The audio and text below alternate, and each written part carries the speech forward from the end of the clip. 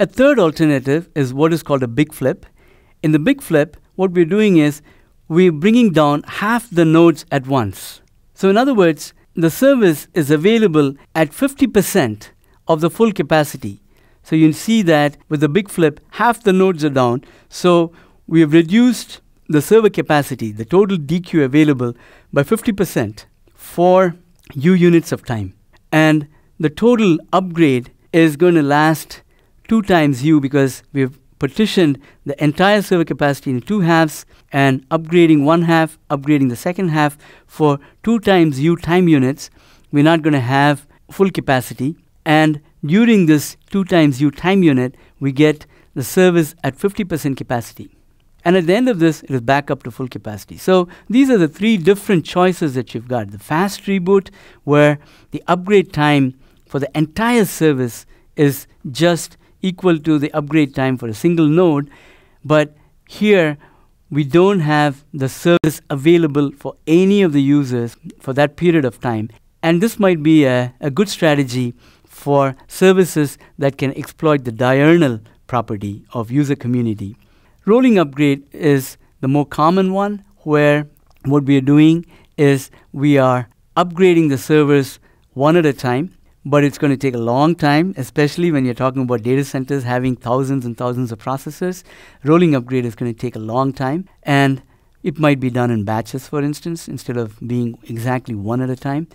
And the extreme of that rolling upgrade is this big flip, where we're saying we'll bring down 50% of the nodes, upgrade them, and then turn them back on, and then do the upgrade for the remaining 50%. So in the third case, in the big flip, the service is always available, but at 50% capacity for a certain duration of time. But there is no way to hide the DQ loss, and you'll see that the DQ loss, which is shown by the area of this shaded rectangle in each one of these cases, the area in the shaded rectangle is exactly the same. In other words, the DQ loss is the same for all 3 strategies, and it is the DQ loss of an individual node, the upgrade time for an individual node, and the number of servers n that you have in your server farm. That's the total DQ loss for online evolution. And all that these different strategies are saying is, as a system administrator, you have a choice on how you want to dish out the DQ loss and make it apparent or not apparent to the user community. In this case, it is going to be apparent to the entire user community that there is upgrade going on. In this case, different segments of the user community are going to notice that the service has become unavailable for a short duration of time. And here, it's sort of in between these 2 extremes, and that half the user community may see a service being unavailable for some amount of time.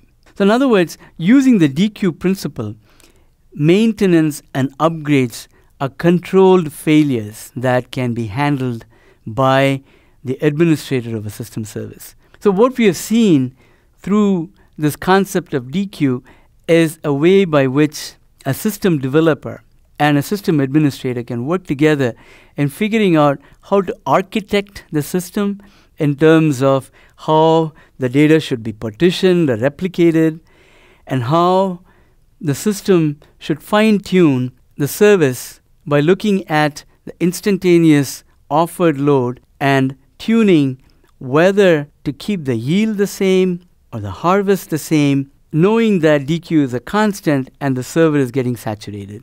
And finally, when service has to evolve, once again, the system administrator can make an informed decision on how to do this online evolution by controlling the DQ loss that is experienced by the user community at any point of time.